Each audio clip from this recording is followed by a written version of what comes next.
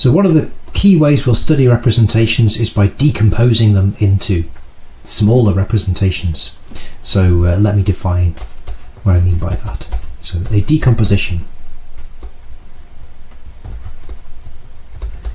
of a representation R from G to GLNC is a splitting of Cn, in other words the vector space on which these matrices act, as a direct sum V1 direct sum up to Vk, where each Vi is a subrepresentation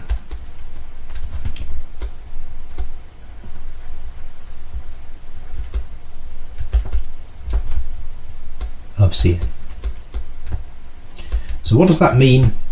That means that R, G, V is in Vi whenever v is in Vi. So in other words, if we start off in one of these pieces and apply our matrix, then we stay inside that piece. That's what it means to be a subrepresentation. Okay, so in this case, we can write Rg as a block diagonal matrix. It's Rg restricted to V1 all the way down to Rg restricted to Vk, and all the off diagonal blocks of 0. So another way of writing this is to say that R is the direct sum of R restricted to V1 direct sum up to R restricted to Vn. So in such a decomposition, we'd like the pieces to be as small as possible, the VKs, V1 up to Vk, the subspaces to be as small as possible, because then, you know, our matrix entries will be concentrated near the diagonal. There won't be many off diagonal entries and everything will be simpler. So what do we mean by as small as possible? Definition: a subrepresentation V and Cn is what's called irreducible if it has no proper subrepresentations.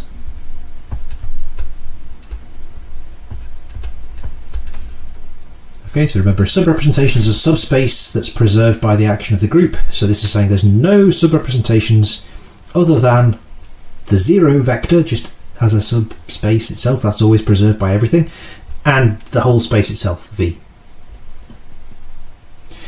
Okay, so we'd like to decompose our representations as direct sums of irreducible subrepresentations, and that's not always possible. We'll see an exercise where you can find something that doesn't decompose in that way. However, we're going to focus on those for which it is possible. So lemma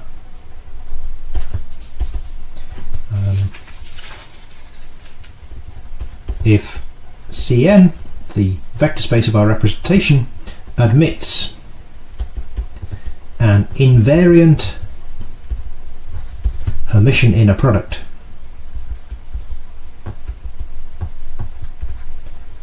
which I'll define as the proof goes on, then the representation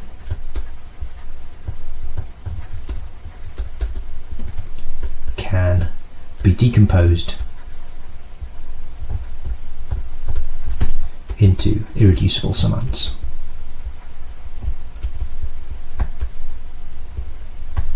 So in this case we say that the representation is completely reducible. Now we'll see that for some groups like U1, the unit complex numbers, any representation admits an invariant Hermitian inner product, whatever that means. So we can always decompose into irreducible summands for those groups. And that'll actually work for any compact group, so any group whose matrix entries are bounded. But there are certainly examples where you don't get complete reducibility, even for very simple groups, non-compact groups. So here's the idea of the proof.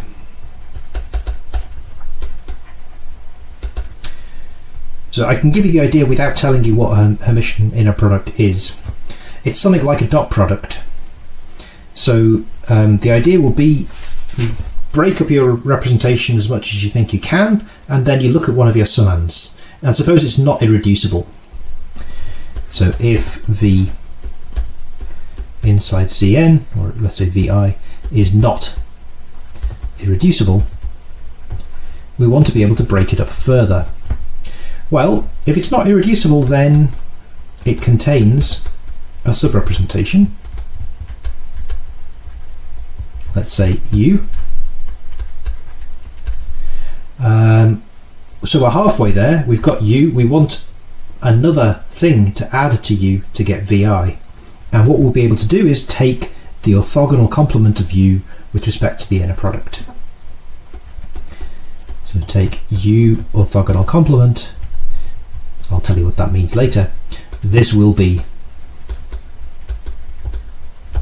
a subrepresentation 2,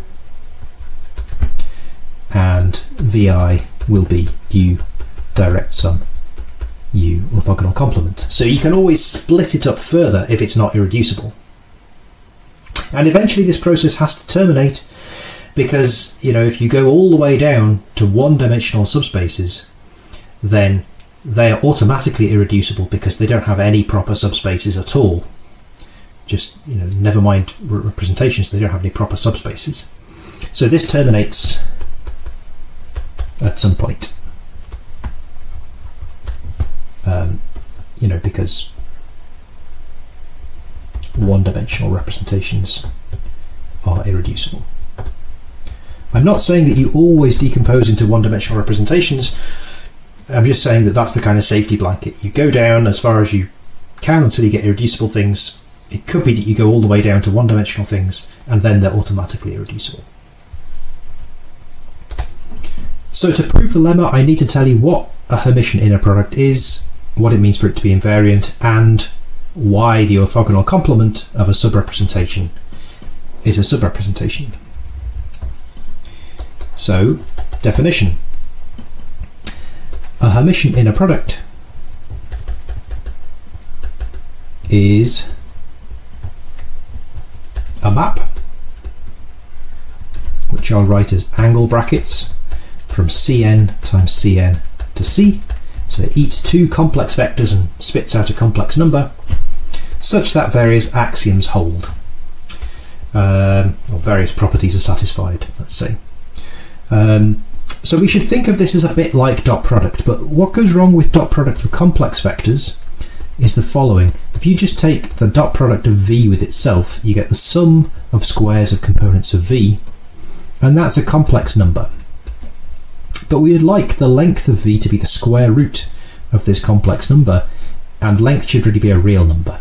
So a much better thing to do would be to take V angle bracket V to be the sum of VK bar VK, because that's automatically real, and it's actually positive unless V is 0. So it's this second guy that we're trying to abstract the properties of. So we want V inner product V to be real and positive unless V equals 0, in which case it should be 0.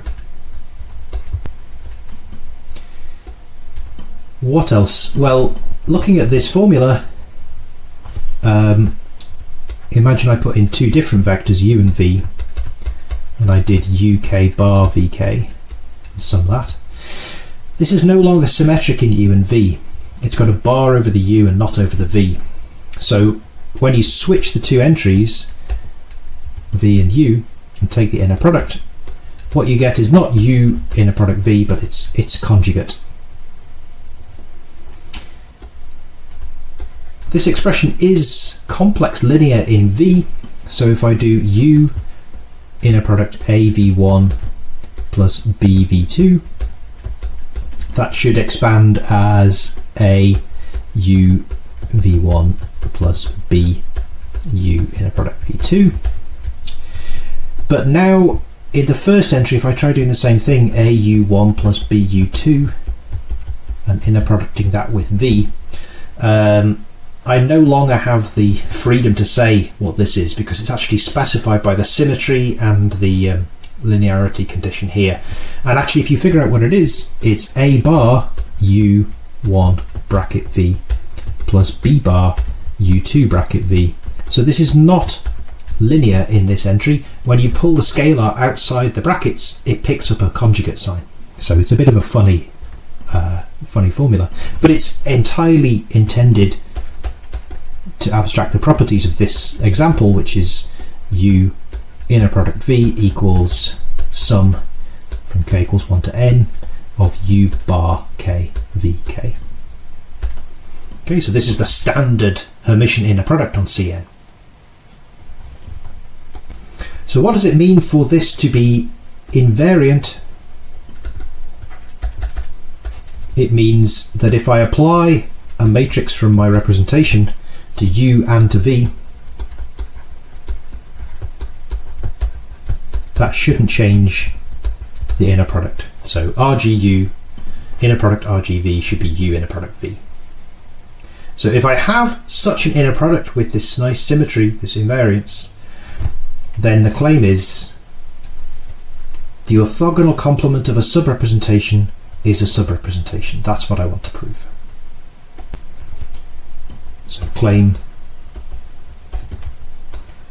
given an invariant Hermitian inner product and a subrepresentation U orthogonal complement, which is defined to be the set of vectors W such that U inner product W equals 0 for all U in U. This is a subrepresentation. That's what we need to prove, because then we can split our representation as U plus its orthogonal complement whenever we can find a subrepresentation U. So let's prove the claim.